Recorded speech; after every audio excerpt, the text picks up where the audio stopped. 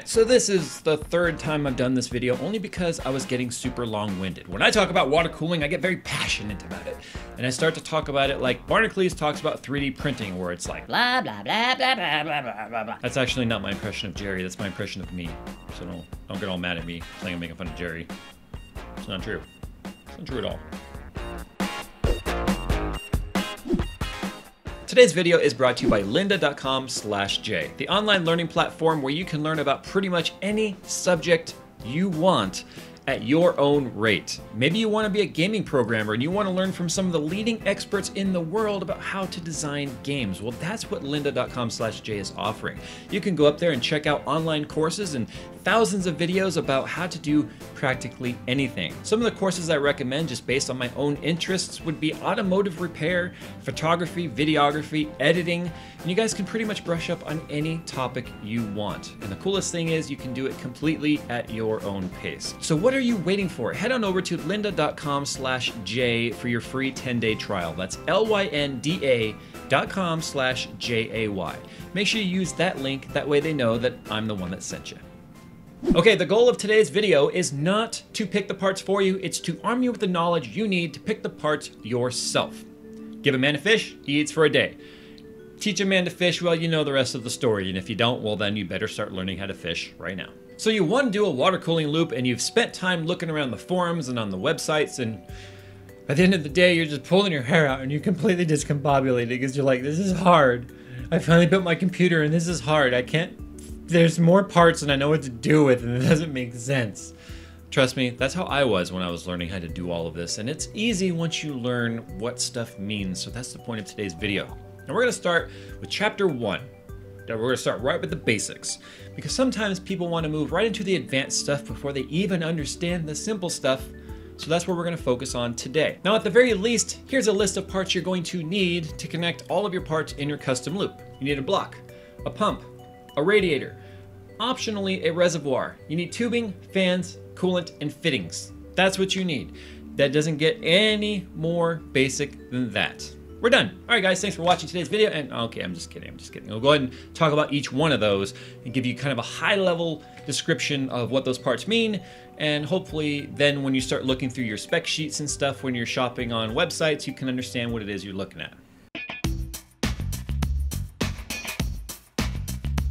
They connect to a part, grab the heat, and send it off into La La Land through the cooling loop to be exhausted into the atmosphere and heat up your room and then go into your lungs and out your ass when you fart or whatever else. So that's kind of like the circle of life when it comes to cooling your PC. At the end of the day, you fart the heat. I've got a full metal block over here by AlphaCool with a brass top and a copper base. And then I've got over here a nickel-plated copper base block from EK Water Blocks. This is a Supremacy block with a plexi see-through top. Now, one thing I want to get really clear really quickly, it doesn't matter if it's copper, it doesn't matter if it's nickel. They're going to cool virtually identically the same. Even finding a difference of 1 degree Celsius between nickel-plated and bare copper is usually accounted for in margin of error. So nickel plating is more of an aesthetics thing. But it doesn't matter if it's a plastic top or a metal top. The top makes no difference to the cooling of the block. It all happens on the base, which is where the fins are, and that is where the cooling is going to take place. So just pick the one you think looks cool and has good reviews.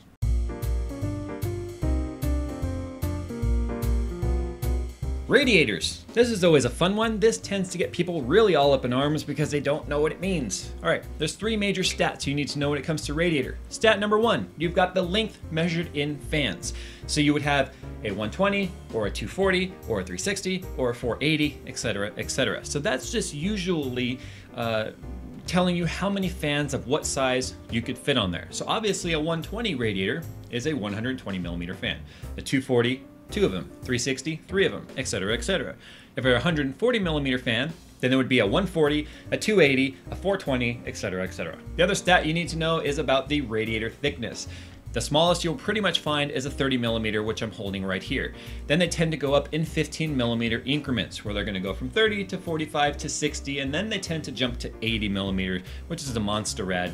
Found pretty much, I think the only company offering Monster Rads is AlphaCool. It's like an 80 millimeter thick beast. It's crazy. And then the third one is the one that tends to really catch people off guard, and this is what they don't know what to choose, and that is FPI, which stands for fins per inch. That's the number of fins that is going to be present in 1 inch of fins. That's also referred to as fin density. So FPI or fin density is referring to the same thing. So I've got 2 radiators right here. Both are the same thickness, 30 mils. Both are 120 millimeter radiators, but they both are very different in that this one here from AlphaCool is a low fin density radiator at about 10 FPI, whereas this one over here from Hardware Labs has about twice the fin density in it. Plus it has a split fin design. Now these 2 radiators are also going to have different requirements when it comes to the fans for them. A lower FPI radiator can get away with a lower static pressure fan running at lower RPMs while sacrificing a little bit of the cooling efficiency and maximum TDP wattage, or wattage that could be dissipated in this radiator. This guy over here will typically act like a thicker radiator by adding more fins in the same area, but at the sacrifice of acoustics, where you'll have to typically run a higher RPM static pressure fan in order to push the air through this many fins. Having this many fins also means a little bit more turbulence, a little bit more resistance, and that of course is what you're actually hearing as the air goes through the radiator. Not the fan, you're hearing the air being pushed by the fan, bouncing off all of these fins. So you can get more cooling out of a smaller radiator at the sacrifice of acoustics. Now in terms of what size radiator I recommend, well, I recommend a 120 for every part that you're cooling. So if you're cooling a CPU and a GPU, a 240 would be the minimum. And I recommend that for stock speeds. The moment you start overclocking, you are going to oversaturate that radiator's maximum TDP that it can dissipate, and you are going to start getting heat soak where the parts get hotter and hotter over time. So I recommend, if you're going to overclock, a 240 for every part that you've got in the system. So if you're going to overclock your CPU and you're going to overclock your GPU, then you're going to need a 240 for each one for a total of 480 millimeters. It doesn't have to be a 480 mil rad, but it does need to be a total of 480 millimeters. That's the formula I use at a bare minimum. I would go with as much radiator space as you can fit, or surface area that you can fit in your case. You'd rather have more cooling than necessary than not enough. Trust me. GPU blocks. We've got a 980 Ti sitting right here with a full cover block on it. Now people always ask me, what does full cover mean? Full cover doesn't mean it goes to the end of the card. That's not what full cover means. Full coverage means the block is contacting all of the parts on the card that generate heat. That namely being the GPU core, the VRM or power delivery system, and the RAM chips. And then a backplate is mostly aesthetics and also offers some rigidity, but at the sacrifice of more weight. A full cover card is going to be a lot heavier than, say, just a universal core block that you can put on the GPU, but this thing here will give you maximum overclocking, and it'll give you maximum cooling, and it's going to also add a lot of heat into your loop. So that's why you need to make sure you have more radiator than you need, or at least that you think you need, that way you have plenty. Now some of the blocks will go to the end of the card, some like this one won't. It's really going to be up to the manufacturer and how they make them look. With EK, all of the plexi blocks are shorter, and all of the acetal blocks like I have on my Titans behind me are the length of the card. Why they did it that way, I have no idea, but this is going to be a little bit lighter than the blocks that you would find right now in Skunkworks. So that's something to keep in mind too. This is like twice the weight of what the graphics card used to be. Maybe not twice, but pretty damn close. Okay, so fittings. Here's one that people tend to really overcomplicate. Fittings for soft tubing, all you've got to do is match the numbers. So if you are using a 3/8 by 5/8 soft tube, then you want compression fittings that are 3/8 by 5/8. Guess what? They match. The barb is going to go onto the tube, the collar is going to slide over, you're going to tighten it down, and you're going to have a good day because typically it won't leak. You're going to have a bad day if you don't match those, or you get a collar that's too big and it doesn't actually clamp down.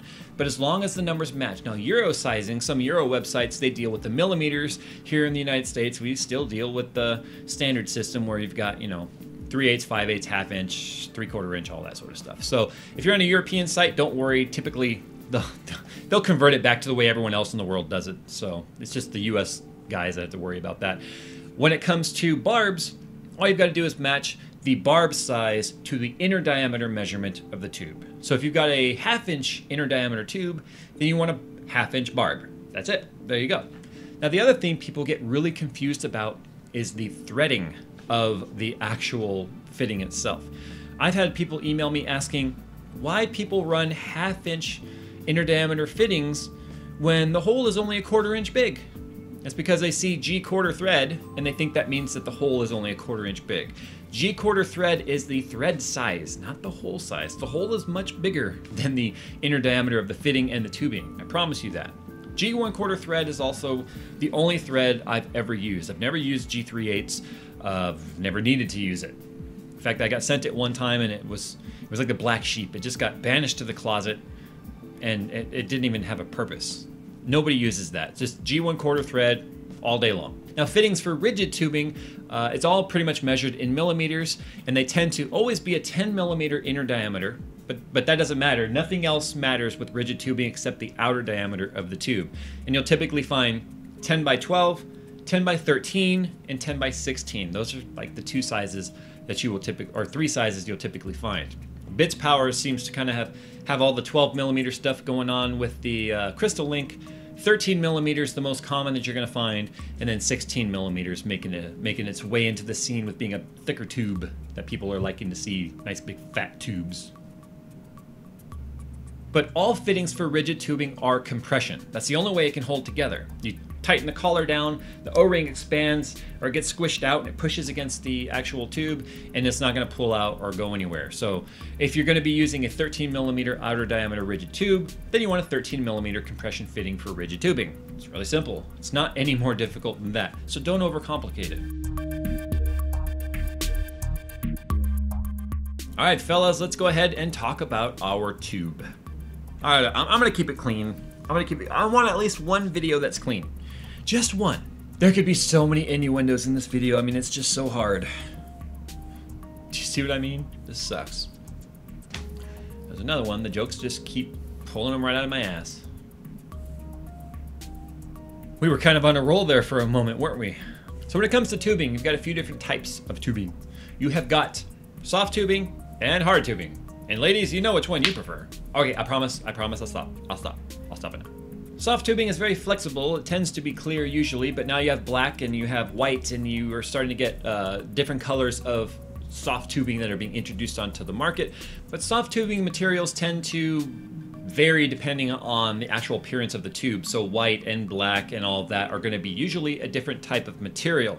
But one thing to keep in mind is clear soft tubing will tend to over time cloud and leach plasticizer, which depending on the quality of the tube that you use, if enough plasticizer gets leached, it could get stuck in the tiny microfins found inside GPU blocks and CPU blocks and could cause you a bad day. So you would definitely want to stay away from the plumbing section at Home Depot using the soft PVC or soft vinyl tubing, because that stuff, I've never seen any tubing leach like vinyl. Trust me, it is terrible. So Tygon tends to be the material that a lot of people go towards. Now rigid tubing, you're gonna have three major materials. Usually you're gonna have a PETG, which is much more impact resistant, easier to bend, bends at a lower temperature, doesn't bubble up as much, but it's a little bit more cloudy. It's also harder to cut. It's also harder to deburr because it tends to chatter and be a lot softer as it's a much more plasticky material. But then you have acrylic, which is much clearer than PETG most of the time, but it's also much more brittle. It's harder to bend because it tends to be very sensitive to the heat, where you can go from not hot enough to too hot and blistering in just a couple of seconds depending on your heat application. So it's a lot more finicky when it comes to bending. The other thing which people are starting to do now, which actually people were doing first and then it went away and then it came back, is people using like copper tubing, where they're going down to Home Depot and they're getting copper tube and tube benders and tube straighteners, and they're doing some really cool like steampunk stuff or polished copper or even nickel plating the copper and getting metal pipes in their system as well. That's one thing to keep in mind that you could do, but it's a lot more work. It's a whole different style of bending. We're not even going to really talk about it in this video, other than it's a type of material people have used in rigid tubing builds. But the reason why I'm mentioning it though is because copper tubing tends to have the same outer diameters as its PETG and acrylic counterparts. So the fittings for those rigid tubes are compatible with copper tubes if they're the same diameter. It makes no difference. All right, we're getting ready to drop the bombshell of all bombshells, and that is the fact that when it comes to coolants, JayzTwoCents is saying it right here today. I do not recommend running straight distilled water in your system, period. I think people are going to disagree with me on that. I don't recommend it, and I don't recommend running straight deionized water as well. Those are meant to be bases for concentrated fluids that have things in them that you need in your system. Straight distilled water has no growth inhibitors. Sure, the minerals and stuff have typically been steamed out, but over time, growth can still occur. Not as often, obviously, as like tap water or drinking water, but growth could occur. The other thing is when the water is stripped of its ion during the distilling process or the deionized process, the water wants its ions back, as bad as I want my GPUs back when someone takes one or borrows one. As much as Jay is a whore for GPUs, water is a whore for ions, and it's going to try and pull it from anywhere that it can, which means it could start attacking the metal surfaces in your loop. It'll attack aluminum the most. Fortunately, most companies don't use aluminum for any of their metals, for their radiators or their blocks and stuff, so it won't really be a problem. But it could start corroding either the copper or the nickel plating or whatever. And if your nickel plating isn't the greatest quality, then the deionized or distilled water could start attacking that first, causing corrosion and flaking. But if you're going to ignore me and you're going to use it anyway because you can get it for $1 down at the grocery store, at least here in the United States, some countries have to actually ship in their distilled water. That's kind of crazy. But you at the very least would need to add 2 or 3 drops of PT Nuke, which is a biocide, to keep growth from happening inside of your straight watered loop. Now, if you're going to take my advice and use distilled or deionized water with a concentrate, just know that all the concentrates on the market, all they are is designed to be poured into like usually 3 parts water to 1 part concentrate, to give you the fluid that has everything you need in it. It's got anti-corrosives, anti-growth inhibitors. It's going to have everything in there, even lubricants to keep your pumps nice and lubricated, so that you're going to keep everything nice and healthy in your system. And they tend to be good for sometimes up to 2 years, depending on the type of metals in your system, before you have to change the fluid, whereas distilled water would need to be changed usually every 6 months if you're running just straight distilled. Now, nanofluids are what I'm using in skunkworks. Nanofluids actually give you a little bit better cooling because the nanoparticles themselves are giving you another catalyst of transferring heat away. So the nanoparticles will soak up the heat as well, move it, and then off it goes. Plus you get a really nice kind of a neat opaque color where it's not see-through or transparent. The only problem with nanofluids is when you turn off the system and it sits for any length of time, the color starts to fall out a little bit, or it starts to look very thin. And then when you start up the system, it remixes and everything's fine again. But don't worry, that fallout is not going to clog up.